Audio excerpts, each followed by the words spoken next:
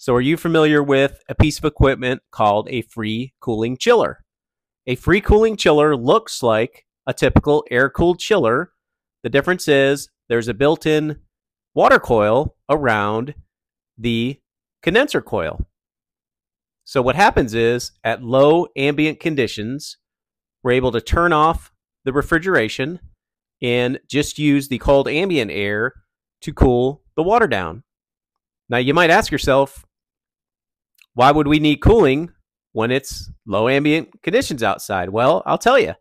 In certain applications like data centers, you're producing a large amount of heat 24/7, 365 days a year.